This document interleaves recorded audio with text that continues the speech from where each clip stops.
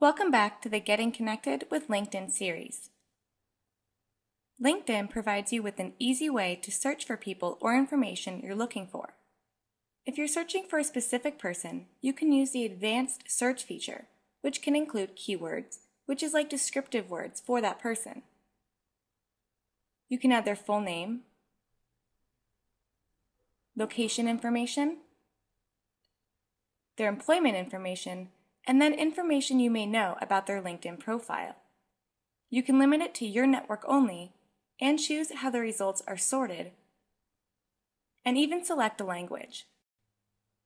You can also do a reference search, which allows you to search for people using a company name and the years they were employed.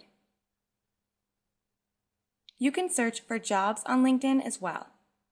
You can do an advanced job search, including things like the type of job, the location,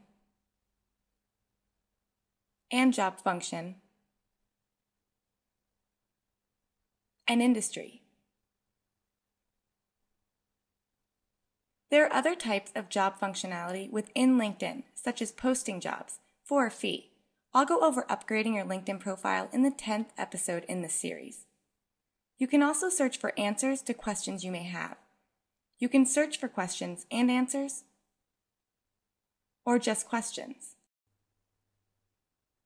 After you search, you can then view the question, see who wrote it, and view their other questions.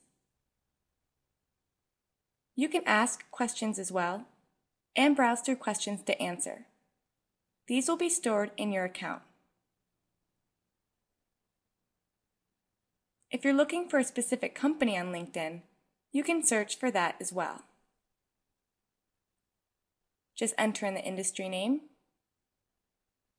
and click on Search.